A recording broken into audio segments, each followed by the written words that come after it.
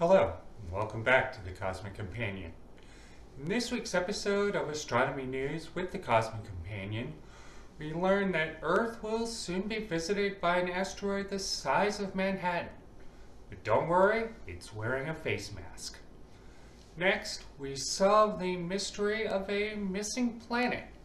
And we learn how studying oceans on alien worlds would make for a high-pressure environment.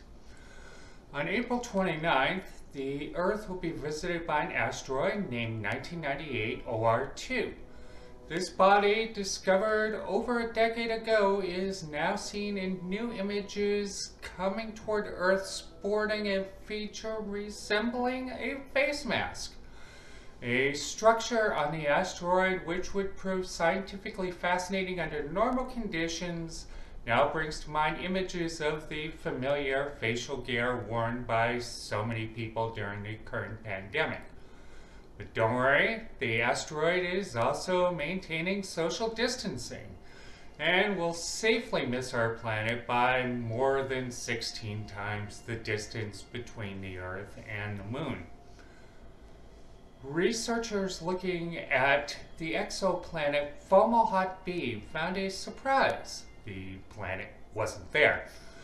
Analysis reveals that what astronomers thought was an alien planet is in fact debris from the collision of a pair of icy bodies in that solar system. Fomalhaut b has always been unusual, being seen in visible light observations, but not by instruments observing the target using infrared wavelengths. More detailed analysis shows the signal, thought to be a planet wrapped in a cloud of ice and dust, is composed entirely of debris from an ancient collision. Giant water worlds may be common throughout the galaxy, but conditions under these alien oceans remains a mystery. A team of researchers from Arizona State University have subjected silica to extreme conditions like those thought to exist under extraterrestrial oceans on massive worlds. This material, along with water, was pressed in a diamond anvil and heated to thousands of degrees Fahrenheit. The process yielded a product the researchers described as a weird amalgamation of silicon, hydrogen, and oxygen. This strange behavior of materials may also be happening far beneath massive oceans on alien worlds, the studies suggest. This is a special week on Astronomy News with the Cosmic Companion as we broadcast our first ever video interview.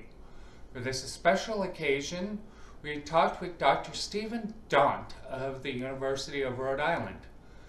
Dr. Daunt led a subsurface biospheres team for the NASA Astrobiology Institute, and he led both of the first two drilling expeditions designed to search for life under the ocean floor. A new study from the University of Tokyo suggests his work could have a significant impact in how we search for life on Mars. And welcome to the show, Doctor. Thank you very much, James. Thank you. So you tell us a little bit about how you became interested in searching under the surface of the ocean, under the bottom of the ocean for life. People had been intermittently finding evidence of life beneath the seafloor for roughly 30 years before I started. And there was a concerted effort by a lab in England led by John Parks to essentially look for cells in subseafloor sediment and get some sense of their potential and how many there might be. And John and his collaborators were making astonishing discoveries. And I thought any field where people can make astonishing discoveries by sending one or two people at sea once in a while is a field where there might be a lot of astonishing discoveries to make. Great. So I moved into that area about 20 years ago now. And one of my first activities was to propose the first drilling expedition to focus expressly on the topic of subsurface life as the principal focus. And there's a lot power in doing that because these drilling expeditions are international collaborations. And essentially, we could put 105 people on this project at once, half of them members of the science party. So once you dedicate an expedition, you can get a lot of international work done. And what were you hoping to find on this particular expedition?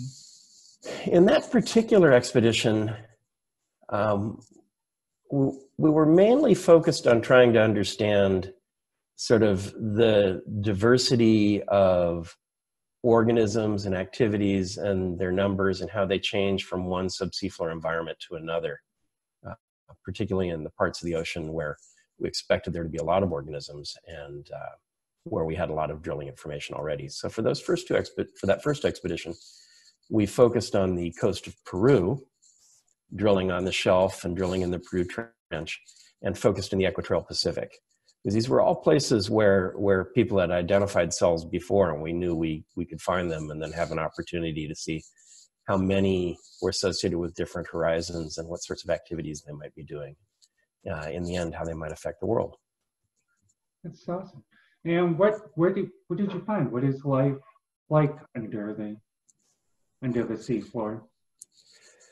What we found from that expedition was that microbes are very, very abundant, that where you have essentially zones of concentrated metabolic activity, in this case, sulfate-reducing methane oxidation, you get much higher concentrations of cells.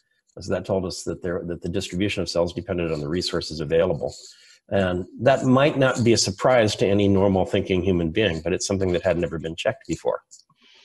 And we found that the number of cells and their rates of activity varied in predictable ways from one environment to another as the availability of organic matter and oxidants went up and down.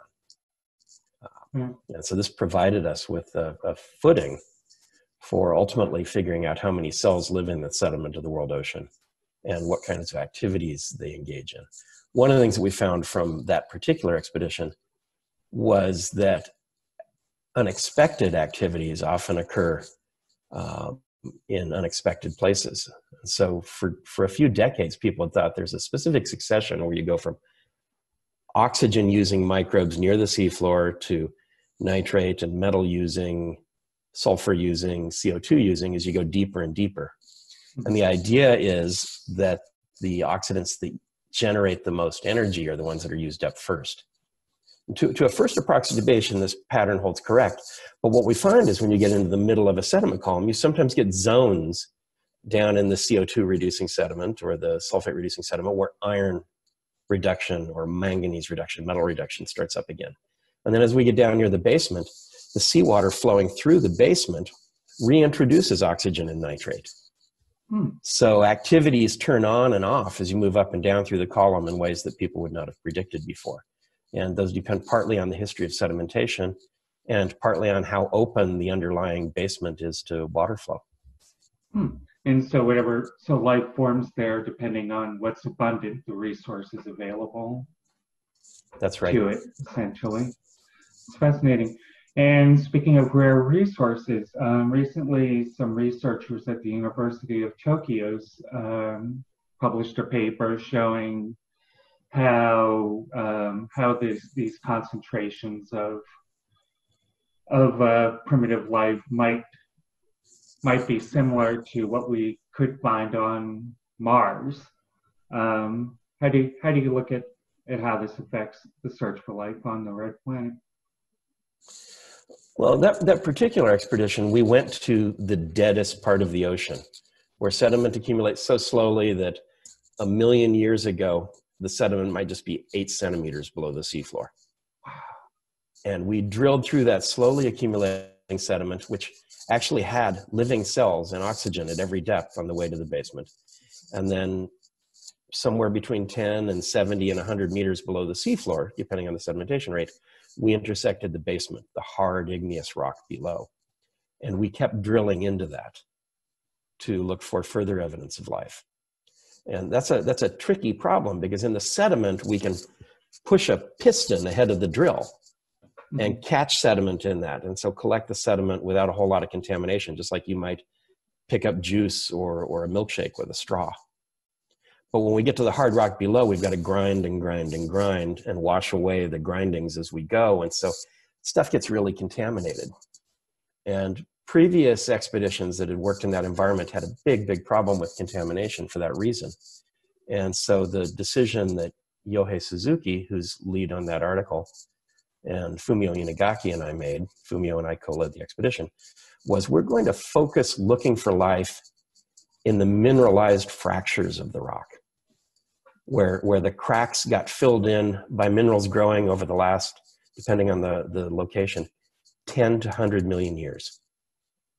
So instead of looking for microbes on the surface of the rock or in the water that comes out, we said, let's look in the fractures that were filled by minerals.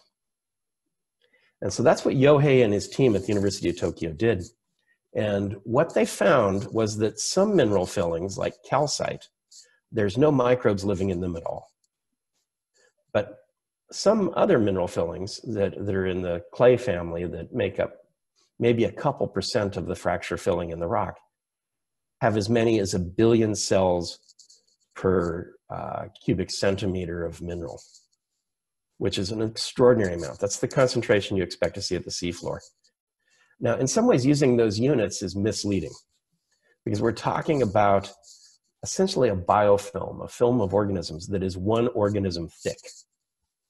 So our cubic centimeter is spread over a very wide distance because each microbe is only a micron in diameter, 1/1000th of a millimeter in diameter. But they're cheek by jowl. You know, each microbe is huddled up next to its neighbor, going on in this flat interface between the alteration mineral and the rock that was altering to form it. Wow. Yeah. Makes me think of a little bit of a living graphene. Yeah, you can think of it as a little bit like a living graphene.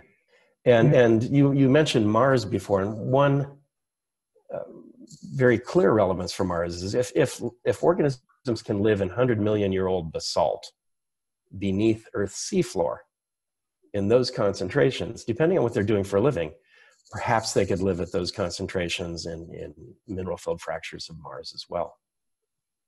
But of course, one advantage that microbes here on Earth have that may be more difficult for ones on Mars would be liquid water.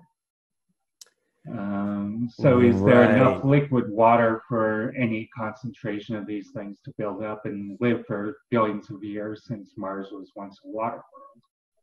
Right. So this isn't the sort of thing you'd expect to see on the surface of Mars. But of course, as you move down beneath the surface, Mars, like Earth, has an internal heat source. It has the radioactive decay that's going on, and the heat from that decay propagates up toward the surface. And then there are other causes of internal heating of planets, you know, like the friction from their motion around the sun and their tugging relative to Jupiter. All of those sources of heat make the interior of planets warmer than the surface, as you and your audience will know. And so there's some depth below the surface of Mars at which liquid water presumably exists in the fractures. And at that depth, one might see life as we saw in Yohei's paper. Fabulous. And one last question. Is if there were life on Mars, you know, hiding in these little channels, what experiments or which experiments might rovers or potentially even orbiters carry out in the future that could help find it? Well, one of the things that was very clear coming out of Yohei's study was that the mineral association is really, really important. So these microbes are growing on fairly specific classes of minerals that I expect would be present on Mars as well on Earth. They're essentially water-altered rock that has become clay. And he refers to them in the paper as smectites, which is sort of a garbage can term that mineralogists use for a category of poorly ordered clay. So having a way to identify the minerals would allow people to narrow pretty quickly the field in which they search. If you're looking for life like we observed in Yohei's study, you wouldn't bother looking at the calcites, the carbonates, maybe the anhydrites, which are the sulfate minerals. You'd go straight for those garbage can clays. And so a way to identify them would be very helpful. And then the other thing that we see in that paper is the initial technique used to find the material is visual imaging based on dyes that leach into the cells and bind to nucleic acids and then fluoresce. And so some sort of visual technique that also relies on binding of that kind might be very helpful. In a sense, with sort of the rovers we have now, the thing that you might look for would be samples of old life, right? So they'd have to look for those kinds of mineral associations in regions where the relationship might have been protected. And then a really exciting possibility that the US is planning for now is the possibility of Mars sample return. And then a wide range of topics become available. From an orbital perspective, from a satellite perspective, you'd mainly look for the mineral associations. And you might also look for metabolic products coming out, which of course NASA's been doing for a couple of decades. You look for methane coming out. If possible, get the isotopic signature of the methane, because that can tell you whether or not there were biological catalysts, enzymes involved in production of the methane. Great. Well, thank you very much. It was wonderful having you on the show. Well, thank you very much. It was a pleasure to be on the show. Please stay safe, stay healthy, and keep your wonder alive. If you enjoyed this episode of The Cosmic Companion, please download and share the episode on YouTube or on any major podcast provider. For more details on space and astronomy news, please visit thecosmiccompanion.net or thecosmiccompanion.com.